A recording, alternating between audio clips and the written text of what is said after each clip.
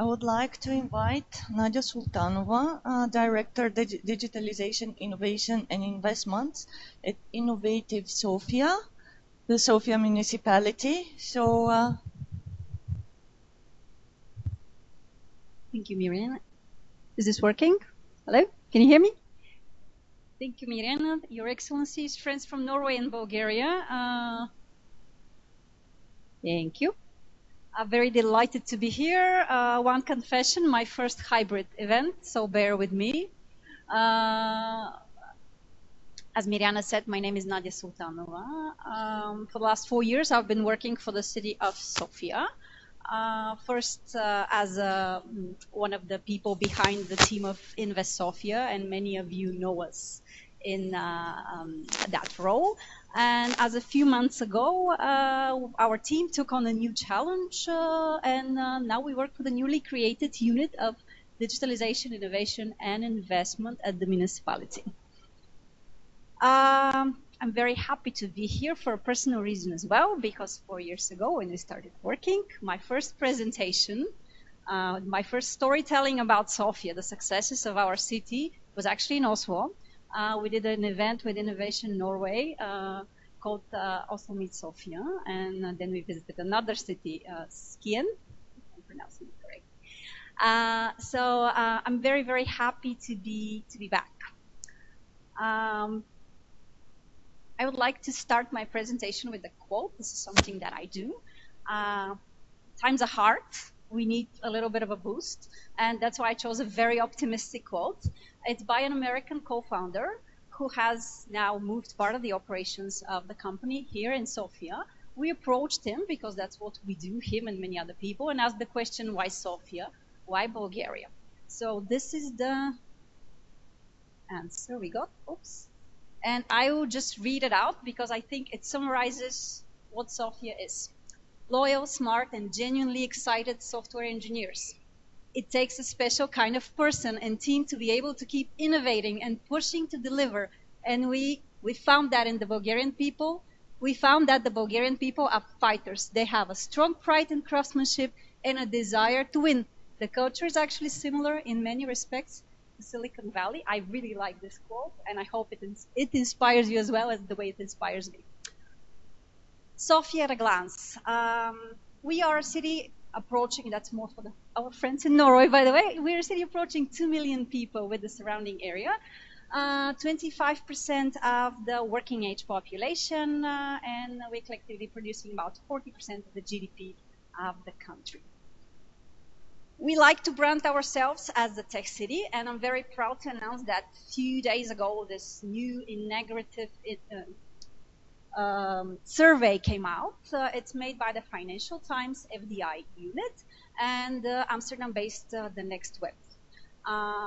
It ranks the global cities of the future, tech global cities of the future in Europe, and we are number 20th, and I'm sure we'll do better much next year, but I'm especially personally proud by number 17 in FDI strategy because partially joint work here. If I can have one thing that I want to share about Sofia is that we've come a long way from outsourcing to co-creating. From outsourcing destination to a creator of high quality global solutions, a partner in innovation. And that's something we want to go around Europe and the world and telling this. This is not an outsourcing destination. This is a destination of people, software engineers, companies that will work on your project. They will take ownership of your project. They will take pride in your project, and they will be your partners in the long term. It's not an outsourcing destination anymore. And we're very proud of that, by the way. I was asked to talk about the ICT sector. We have other priority sector, and biotech is one of them. But I will concentrate on that because that's what the organizers asked me to do. 16% of the total export earnings of Sofia come from this sector. The companies are predominantly export-oriented, 90% and so on. So this is not a surprise. 90% of the technology companies are in Bulgaria are in Sofia, and 12% of the workforce in the city is employed in this sector, more or less. other things we would like to mention: 12th in best developers in the world, second in top 10 fastest growing tech centers in Europe. We're now hosting, or will be hosting shortly, next generation supercomputer. We have a big data and AI center of excellence called GATE, developed by the Sofia University in collaboration with a university in Sweden. And this is something we're looking closely and hoping to really boost the AI and big data potential of our city.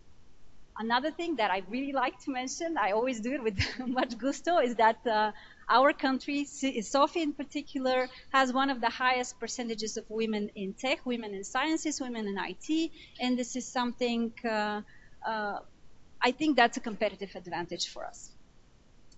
Startup and Tech Hub for the last, well, let's say we have a startup ecosystem since, what, 8 years ago? Already a regional center, I can say that for sure. Over 10 incubators, 15 VC funds, co-working places, digital events, you know it, like every part of the ecosystem is here. 15% of our startups are actually in deep tech, and that's something to watch. They're in areas like AI, robotics, automotive, aerospace, fintech, biotech, and createch. And probably those are the areas in which the first Bulgarian unicorn will come out of, and I can't wait personally. University students, we have 23 universities, over 100,000 students. 40% of the students are in STEM fields. English, well, we speak it, I mean, no doubt about it. 28 in English proficiency index as a city, 24th as a country. So everybody will agree English is just yeah, there. For many years, Bulgaria and Sofia has been experiencing brain drain. We can say now that the tides are turning. Let's see what happens after COVID, but it's been a steady reversal of the brain drain, people coming back. Quality of life is good in Sofia, especially if you work in IT or some high value added sectors. And we see a lot of people coming back to be founders, to work for a company. And of course, the cost of living and the cost of doing business is a substantial factor.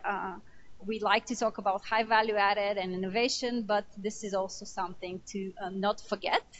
My colleague, Mr. Yanev, mentioned a lot about the cost of doing business in Bulgaria. I will not say much, but generally, even though the salaries in IT and some other high value added sectors are not as low anymore, the total cost per employer is still low, and the quality of life your workers or employees will get with the salaries that they get is still very good compared to pretty much any place in Europe. Our real estate market in the city is growing, and it's primarily driven by IT, BPO, and shared service centers. We now have several economic zones, industrial zones in the city, and a tech park that just opened less than 5 years ago. This is the Sofia Tech Park. Interesting fact about it is that it's in the very city center, unlike many tech parks that are outside. Living in Sofia, well, few things you have to remember. We have 30 mineral springs. We have a mountain that's just there. I don't know how many of you go, but we have a substantial mountain in our backyard. And if you ski, which I don't, you can ski there, including at night. Well, we have several millennia of history. So if you're a history buff, you can explore that as well. The success stories of Sofia. Well, 4 years ago when this site is a bit crowded. 4 years ago when we started working, it wasn't as crowded. I'm sure it's time for us to like spill over to another site. But those are the R&D or shared service centers in Sofia. You probably see a lot of consumer brands recognize a lot of consumer brands. Those are brands with R&D centers or shared service centers in Sofia. Okay, those are my contacts. I don't have my business cards yet, but if you need to contact me, please do. My mobile is on the site, so anytime. Thank you very much. Thank you very much, Nadia. Very informative, short, and to the point as always.